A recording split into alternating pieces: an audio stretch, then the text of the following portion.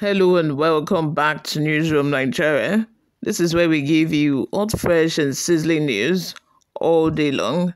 If this is your first time here or you haven't subscribed to this channel, what are you doing? What are you doing on YouTube if you're not subscribed to Newsroom Nigeria? Please subscribe, like this video, also leave your opinions in the comment section below.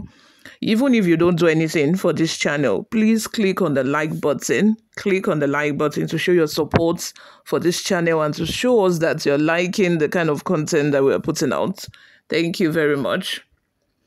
Governor Siminalayi Fubara of Rivers State has declared that his administration will not surrender to barefaced blackmail while committing to consolidating on the gains made in ensuring the peace, advancing good governance, delivering more critical projects, and sustaining the increase in the internally generated revenue, IGR, of the state.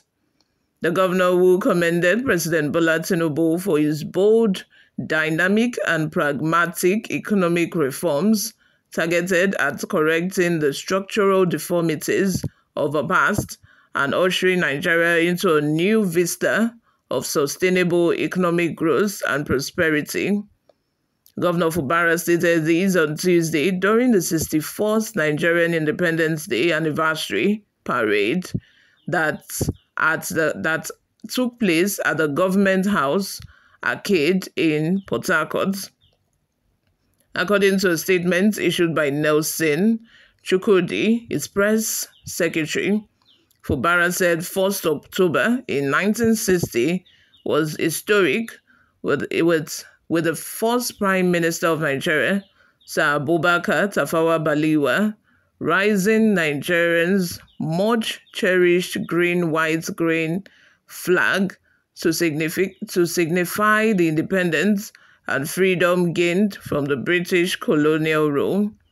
Thereafter, Governor Fubara noted that there has been historic sacrifices by founding fathers, other leaders, brave men and women who have made numerous achievements in sustaining freedom and promoting the unity of progress of Nigeria.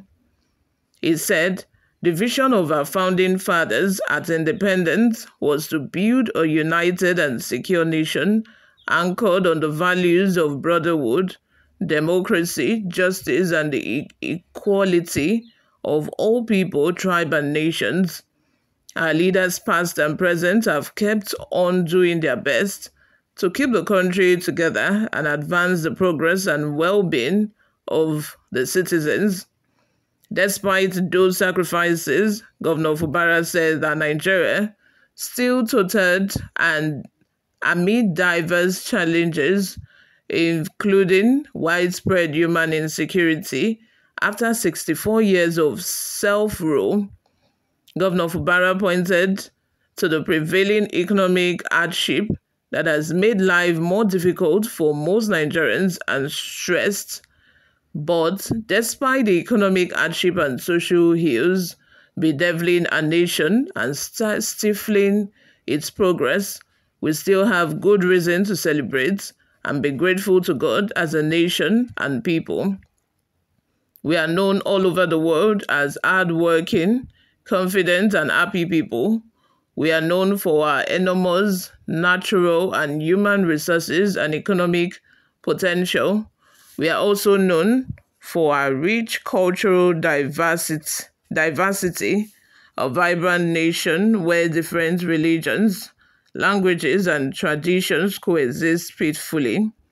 Governor Fubara urged Nigerians to be thankful that God has endowed them with everything required to build a great nation where no one should ever be oppressed and where all should live in peace and plenty.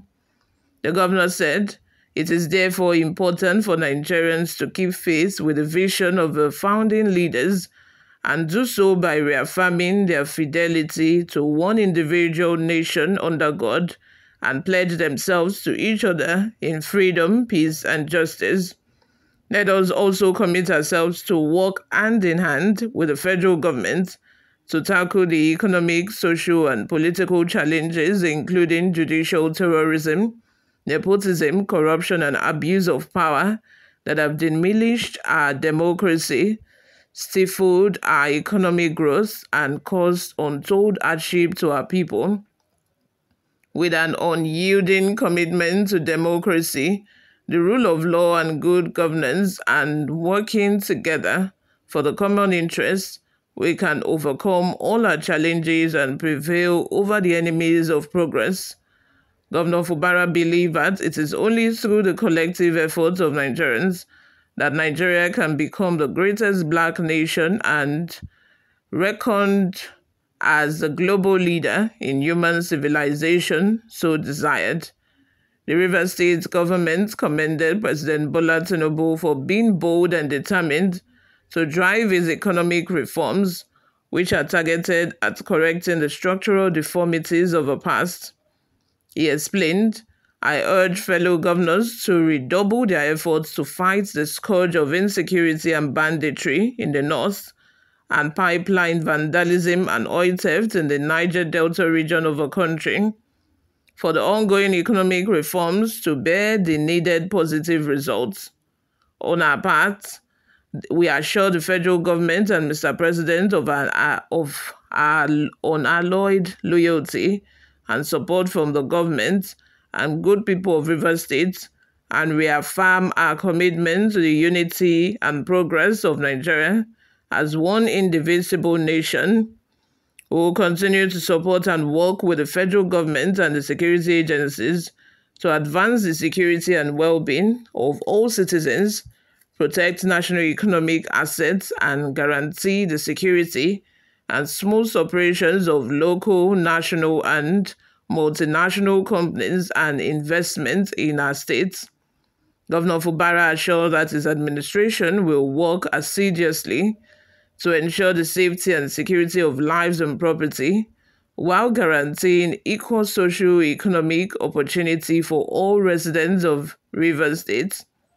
He expressed strong faith and strength in God, who only to be able to strengthen his administration to sustain efforts at promoting, protecting, and defending the political, social, and economic interests of Rivers State at all costs. He added, "I further assure you that we will never compromise on our commitment to delivering the dividends of democracy and good governance to the citizens of Rivers State.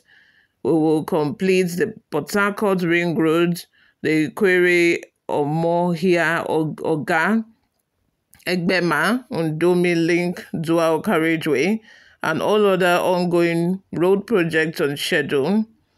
We are giving considerable attention to education with the rehabilitation of schools, provision of educational materials, implementation of 65-year teachers' retirement age, and approval for the recruitment of more teachers in line with the recommendations of the Needs Assessment Committee reports." Governor Fubara said remodeling, expansion, and construction work has progressed to level of completion on the zonal hospitals at Ahohada, Bori, Degema, Omoku, and the General Hospital at Boni. He also explained that work has started on the new General Hospital in Romo-Igbo community, with work on the new ultra-modern psychiatric hospital, also at Romo-Igbo in Obiakpo local government area, intensifying. Governor Fubara said, "Our efforts in healthcare manpower development have resulted in the full accreditation of the Rivers State University Teaching Hospital for 6 special programs, including surgery, plastic reconstruction surgery, urology, radiodiagnosis, and orthopedics from the West African College of Surgeons." You all, what are your thoughts? Let's have them in the comment section below. What do you all think? Subscribe to this channel, guys, if you haven't already done that. I will see you all in my next video. Bye for now.